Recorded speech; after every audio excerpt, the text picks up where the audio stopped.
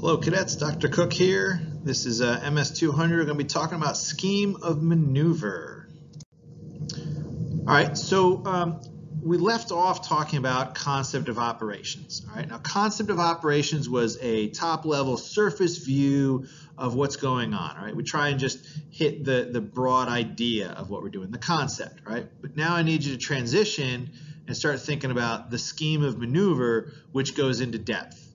All right, and we get into the details. So concept of the operation, we gave a broad brush. We talked about when things start and end, and we would show it with a concept sketch. It was just a sketch, all right?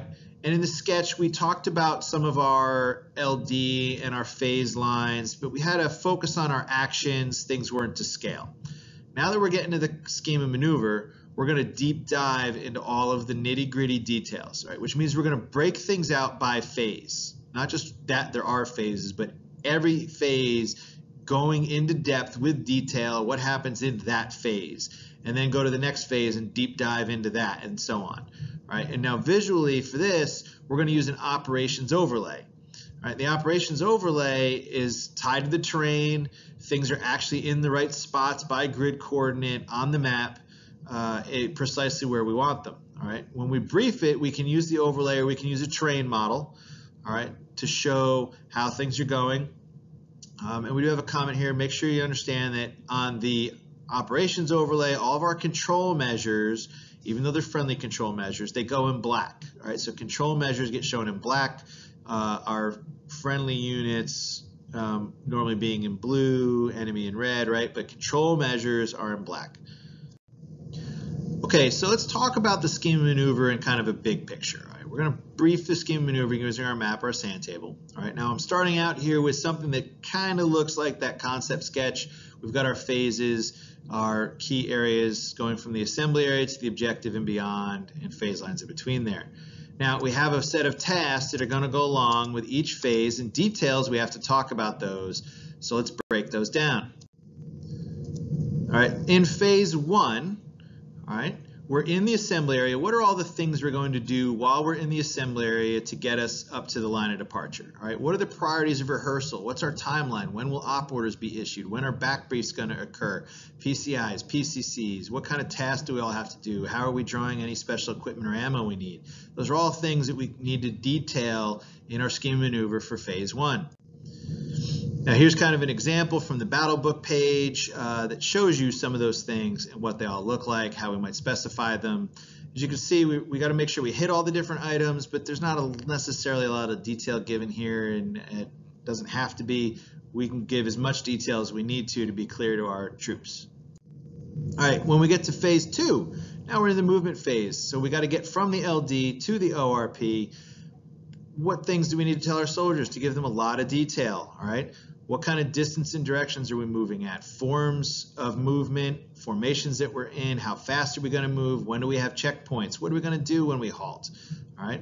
Are we just going to go to the side of the road? Are we going to set out security? Are we going to set out a screen line? What are we doing? When are we eating? When are we taking a break to change our socks? Sleeping if we need to, if we've got a long movement. All right. Contingency plans for casualties. How are we going to medevac during these different portions of the movement if something happens? What reports do we need to send up? These are all details we need to get into. All right, now here's an example of someone filling out the battle book with all those kind of details, being specific about what things we're going to tell our troops for that phase of the operation. All right, and these are all things that apply during that phase, not the rest of the phases. All right, so then we can talk about phase three. When we're setting the conditions or isolating the objective, all right, how are we doing a leader's recon? All right, who will go on the leader's recon? What is it looking for? What are the objectives and purposes for doing that recon? All right, when are we going to engage the enemy? Because remember, at this point, we're moving up towards the objective. We might see them. We might get visual contact with the enemy. Do we want to engage? Right? Or are we going to wait until things develop? Well, what if they start shooting at us and we're compromised? Do we shoot back? You know, what is our criteria? Right? Maybe it's based on how many troops are out there. We got to get those kind of details. Locations of the key leaders. Who are they moving with? Where will they be on the battlefield to confirm things before the attack starts? Adjacent units, reports we have to send up. things we have to tell our hire. We want to, even though we might be the ones that have to call the company commander and send up a report, we want to include that in the order so if something happens to the platoon leader, whoever is acting platoon leader that takes over will understand that information and continue the mission and make sure it all happens. All right, here's an example of the Phase 3 battle book filled out with all those details. You can read this and look over it. All right. So we get into Phase 4, all right, actions on the objective. Right? What will be the initiation for the attack? That is a very key critical thing we have to make sure we include. All right, what indirect fires are we using? What is our plan for the actual actions on the objective? What is going to happen on the objective? All right, if we're going to lift and shift fires, where, how, when, how do we signal that? Pace plans for communication to make sure it all happens. Where are the key leaders during all of this? Any special teams that are going to be going on in addition to our assault force. Adjacent units reports we have to send up again. We got to include all those things, give details of exactly how are things going to go down on the objective. Here's a battle book filled out to show those kind of details, things you can tell your soldiers to capture that as you're briefing it. Which brings us all the way to Phase 5. Once we're done on the objective, we got to reconsolidate. We either got to exfil out, we got to move on to the next mission, we got to prepare for counterattack, whatever it is. We need to tell our troops what happens in Phase 5. Right, are we setting a hasty defense? How are we pulling security? Even if it's just while we're policing up EPWs and our friendly casualties, how are we handling local security at that point? All right, what squads are responsible for what sectors? Things like that. Enemy activity we might expect during this time. What is the pace plan? What reports have to get sent up afterwards? And then what is the big activity we're going to do after? Right? Are we going to set or get out of there? And how is that going to happen? Who do we call? Right? All those details include. Here's an example of Phase 5 filled out on the battle book to give you an idea of the types of things someone might put in there. This is just an example.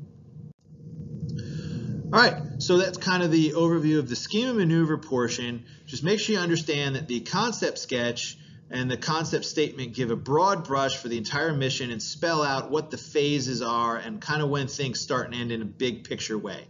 The scheme of maneuver is the deep dive details broken down by phase and giving details for every single phase that someone could actually execute and follow in all its nitty-gritty information.